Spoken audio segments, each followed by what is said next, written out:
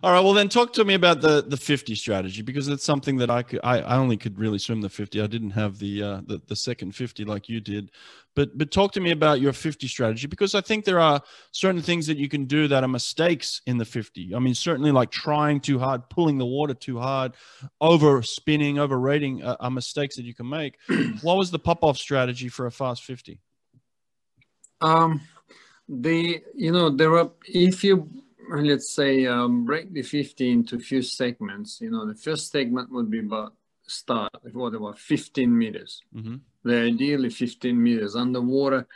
And then after that, when you're surfacing, the first really 3, maybe 4 strokes should not be very tough, not as you mentioned, not to break the water. So, you don't break that feeling of water, on your hands.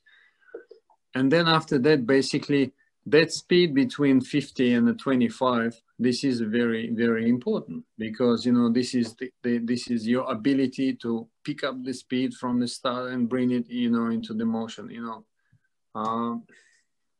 It's kinetic. Keep forgetting Australian words, but the one type of energy you have to convert into another one, into kinetic energy, though, so that it really brings you, takes you forward. And what else? And then the second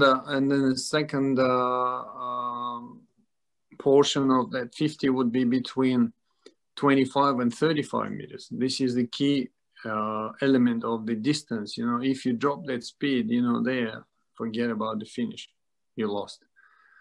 So in training, it's extremely important to learn to train that distance. That 10-meter gap, not the gap, the lap, so that you'll be able to maintain. Let's hope to maintain the speed, not drop too much, because speed drops quite dramatically towards the end of the 50 from the start. Mm-hmm. So if you learn not to drop that speed, that distance, during those 10 meters, then you're quite sweet, when you enter in the last 15 meters, which is your finishing strike. Did you have a strategy to not breathe, or were you always trying to work a breath in? My strategy was to take one at about 33 to 35 meters, because I've tried a few things, and it's not worth it, really. I found out that it's not worth to take it all the way without breathing. Yeah.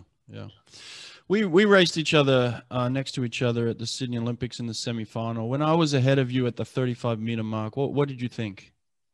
Nothing. I knew what I had to do.